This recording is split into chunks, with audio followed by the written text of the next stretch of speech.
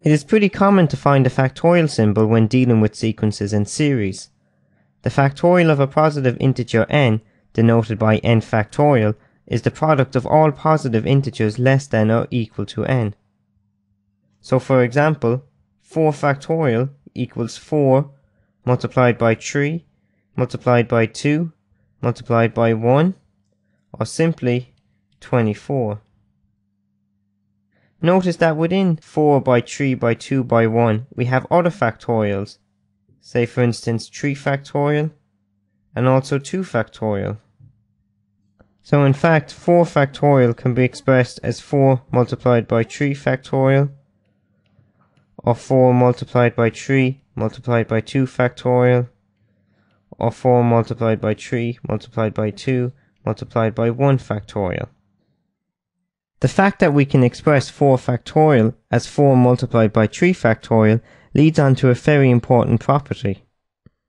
Hence, one property we will see a lot in sequences and series is that n plus 1 factorial can be expressed as n plus 1 multiplied by n factorial.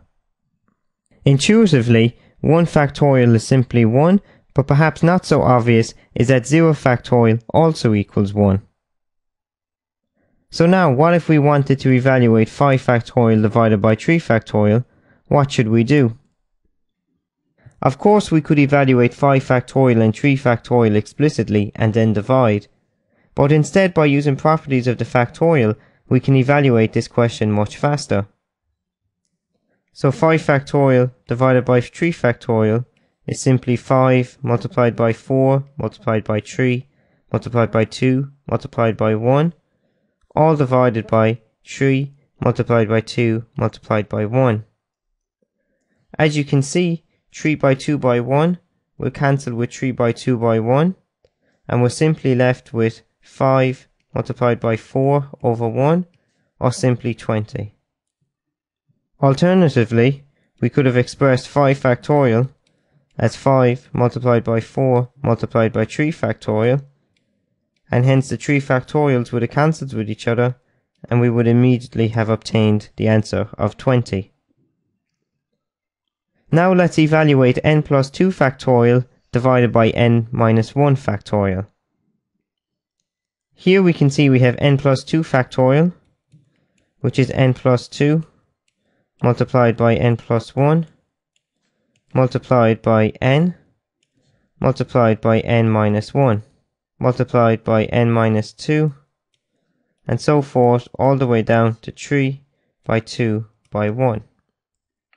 And at the bottom we have n minus 1 factorial, which is n minus 1 by n minus 2, so forth all the way down to 3 by 2 by 1.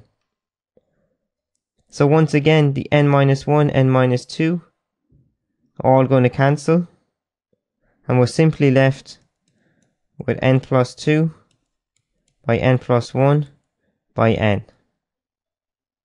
Alternatively, we could have expressed n plus 2 factorial in terms of n minus 1 factorial, such as n plus 2 multiplied by n plus 1 multiplied by n multiplied by n minus 1 factorial, all divided by n minus 1 factorial.